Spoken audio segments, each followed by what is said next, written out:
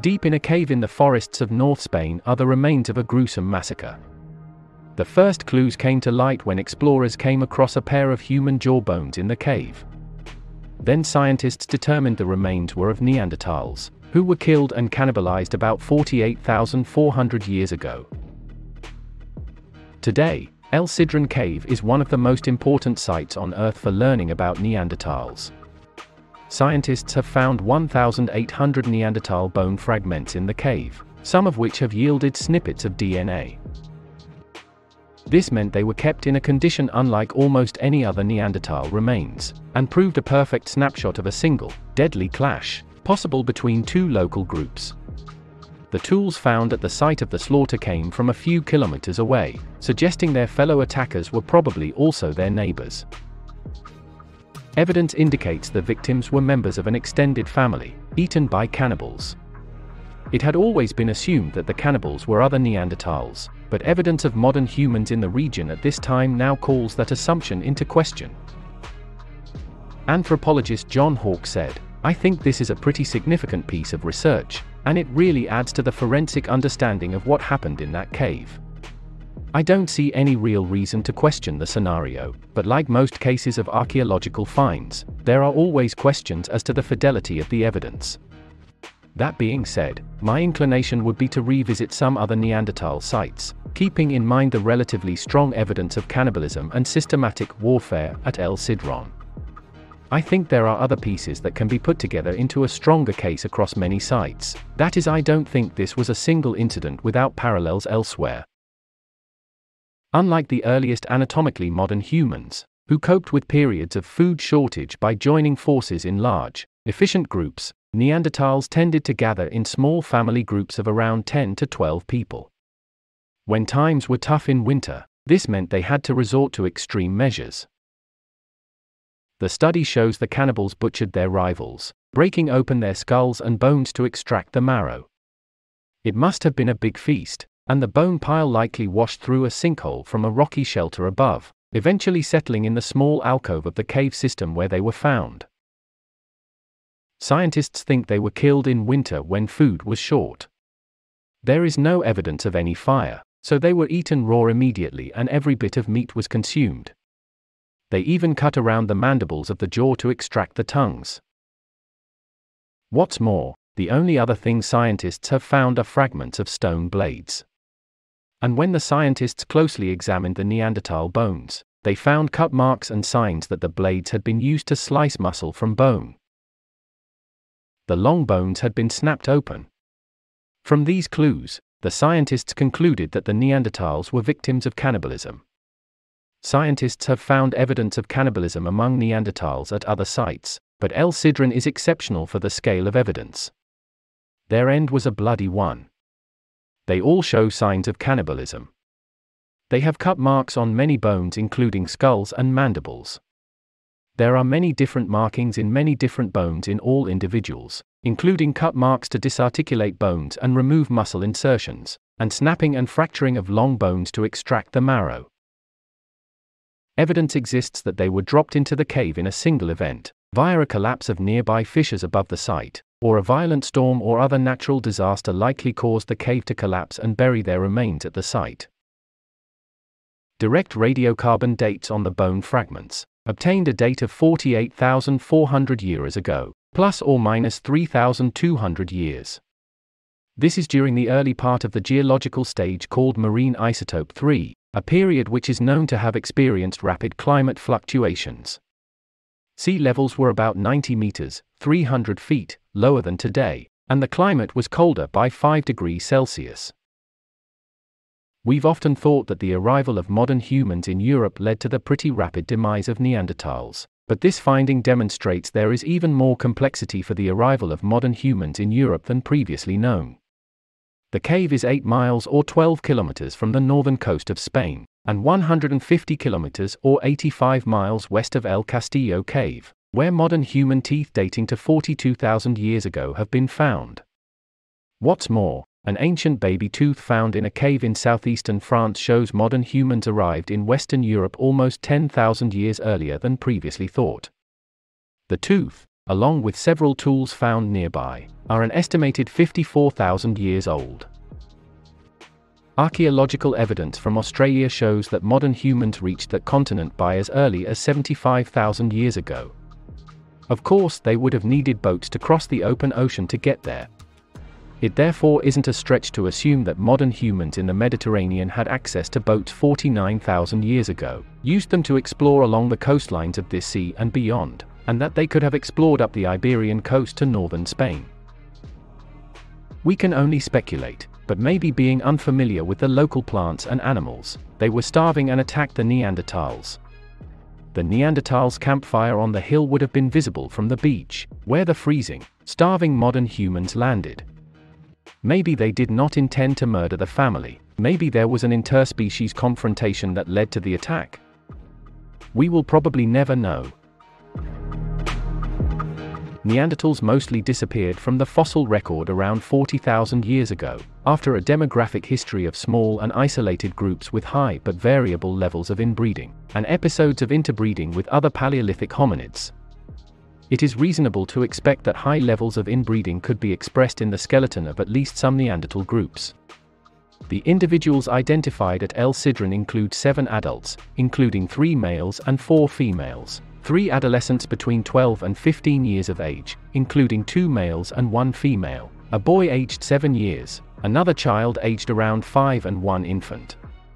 Dental investigations suggest that the 7 adults were all fairly young at the time of their deaths. Once the scientists knew who they were dealing with, they looked for DNA in the bones. The cold, damp darkness of El Sidron has made it an excellent storehouse for ancient DNA. In 2 of the individual scientists found a gene variant that may have given them red hair. Analysis of mitochondrial DNA supports the hypothesis that the individuals represent a family group. All 3 men had the same mitochondrial DNA, which could mean they were brothers, cousins, or uncles. The women, however, all came from different lineages. Neanderthals lived in small bands of close relatives. When 2 bands met, they sometimes exchanged women. The younger child and the infant share mitochondrial DNA with one of the adult females, and thus they were likely her children. So, the men were all closely related, but the women were from outside the group. That suggests this Neanderthal family practiced a patrilocal residence pattern. Altogether, 17 congenital anomalies were observed, with at least 4 individuals presenting congenital conditions.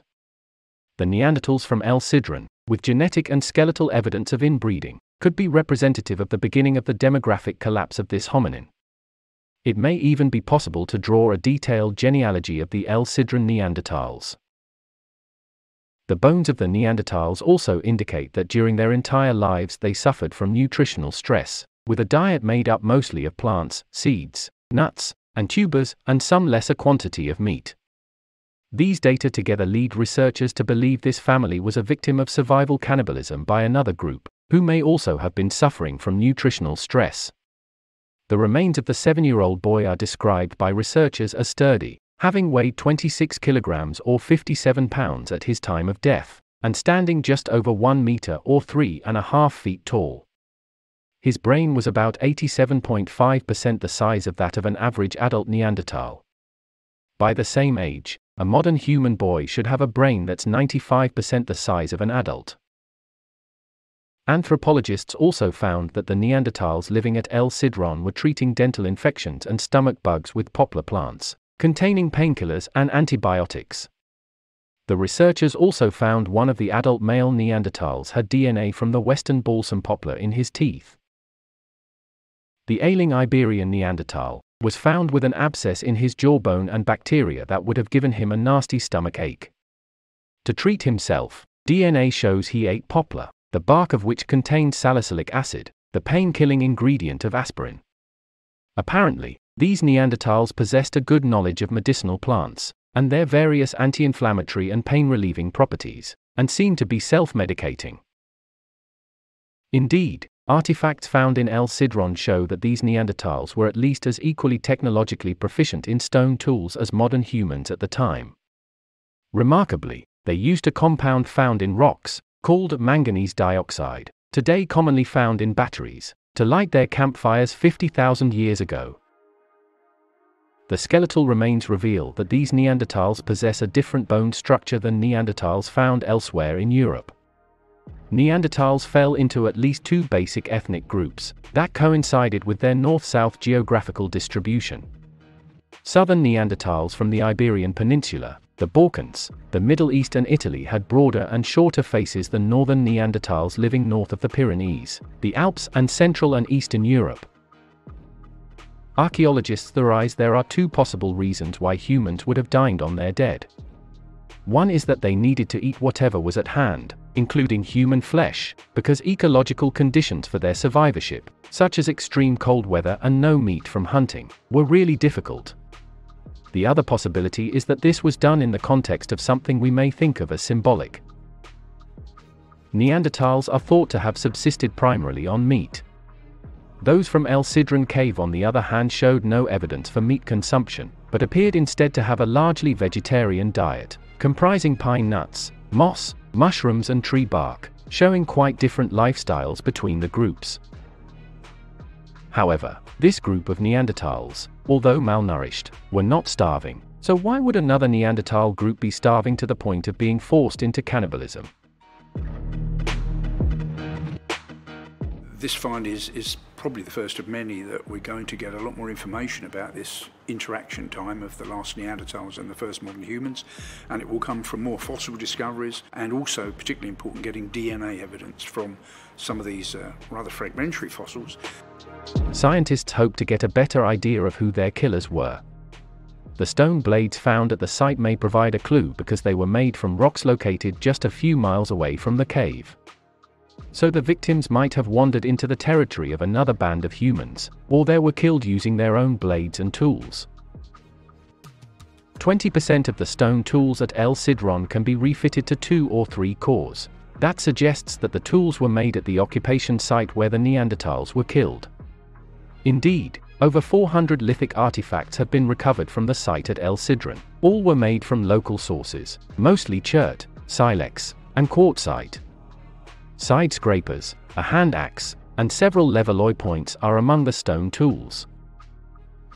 These artifacts represent a Mousterian assemblage, and could have been the murder weapons. The Mousterian, or Mode 3, is an archaeological industry of stone tools, associated primarily with the Neanderthals. The European Mousterian existed roughly from 160,000 to 40,000 years ago. Some Mousterian assemblages include exceptionally small points prepared using the levalloy technique, causing some researchers to suggest that these flakes take advantage of greater grip strength possessed by Neanderthals. However, in North Africa and the Middle East, Mousterian tools were also produced by anatomically modern humans. In the Eastern Mediterranean, for example, Mousterian tools produced by Neanderthals are indistinguishable from those made by early modern humans. Mousterian artifacts have also been found in Libya and other sites in northwest Africa. Indeed, Mousterian tools have been found in a large cave located on the Mediterranean coast in northeastern Libya. The first and earliest layers of the site had flake and blade artifacts, which date back to 80 to 65,000 years ago. The second phase of the site contained levalloy Mousterian flints, with current dating techniques suggesting these finds are dated from 73,000 to 43,000 years ago. This site could represent the jumping-off point for early modern humans heading to Spain and France, who would replace the Neanderthals in Western Europe, eventually becoming the Cro-Magnons. The evidence is mounting that early modern humans and Neanderthals may have clashed violently during their brief coexistence in Europe, and modern humans may have eaten their Neanderthal opponents and taken their teeth as trophies. What's more, French anthropologists conducted a new analysis of a jawbone found in a cave in southwest France. They say that the jawbone belonged to a Neanderthal, and that it shows cut marks similar to those found on reindeer that were butchered by early humans. The scientists believe that the jawbone was cut in the process of removing flesh and the tongue, a technique also used on the deer that early humans frequently fed on, and this proves that Neanderthals were fair game for human consumption. Indeed, evidence shows Neanderthals met a violent end at our hands, and in some cases we ate them. For years, People have tried to hide away from the evidence of cannibalism, but I think we have to accept it took place. The idea will provoke considerable opposition from scientists who believe Neanderthals disappeared for reasons that did not involve conflict. Some researchers believe Neanderthals may have failed to compete effectively with Homo sapiens for resources, or were more susceptible to the impact of climate change. But others believe our interactions were violent and terminal for the Neanderthals. The discoveries in Spain and France provide compelling support for that argument. The jawbone provides crucial evidence that humans attacked Neanderthals, and sometimes killed them, bringing back their bodies to caves to eat, or to use their skulls and teeth as trophies. Sadly, this would parallel what happened when Europeans invaded Australia and the Americas in recent times. Professor Chris Stringer, of the Natural History Museum of London said, "This is a very important investigation, we do need more evidence, but this could indicate modern humans and Neanderthals were living in the same area of Europe at the same time, that they were interacting, and that some of these interactions may have been hostile. This does not prove we systematically eradicated the Neanderthals or that we regularly ate their flesh. But it does add to the evidence that competition from modern humans probably contributed to Neanderthal extinction."